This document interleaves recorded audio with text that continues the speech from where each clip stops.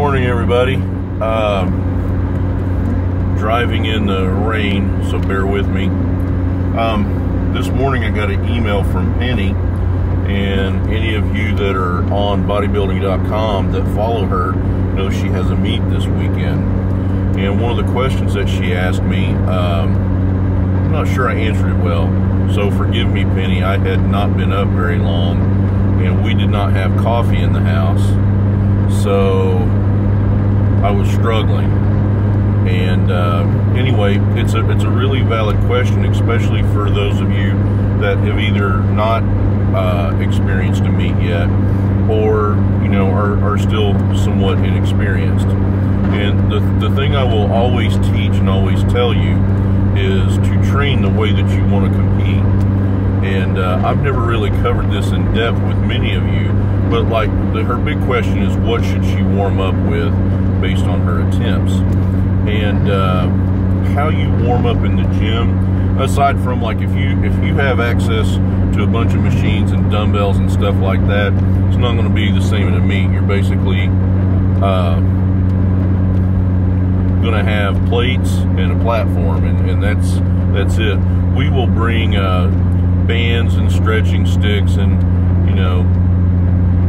while I don't use them, most of the lifters will have a foam roller and various other rolling instruments with them, and even a couple of kettlebells. We keep those kind of handy to do goblet squats and swings and that sort of thing.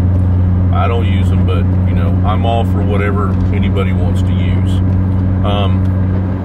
The big thing is to keep your warm-up routine the same. What you do in your warm-ups when you train is what you should do with as close proximity as possible in the warm-up area.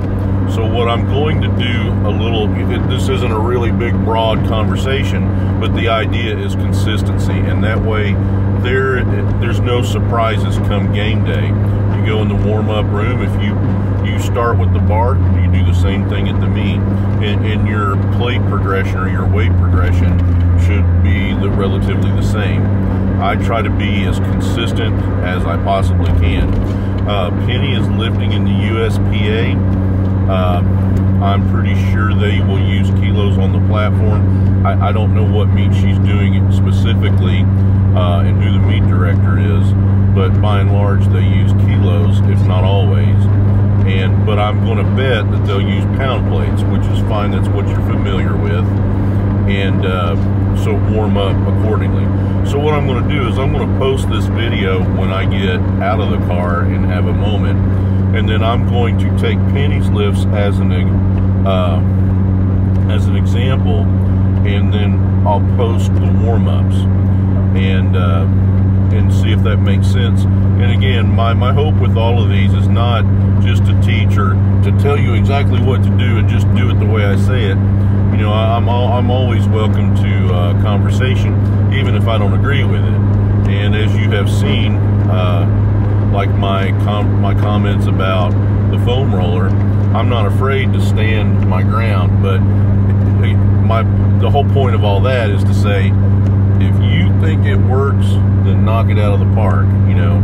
But I'm just gonna call it the way that I see it. That's what has made me successful. It's what's made me successful as a coach. But if you dig it, not just do it, and make it your own. So once I have a moment, I'll type all this out, and hopefully it'll spark some conversation. All right, you guys have a good day.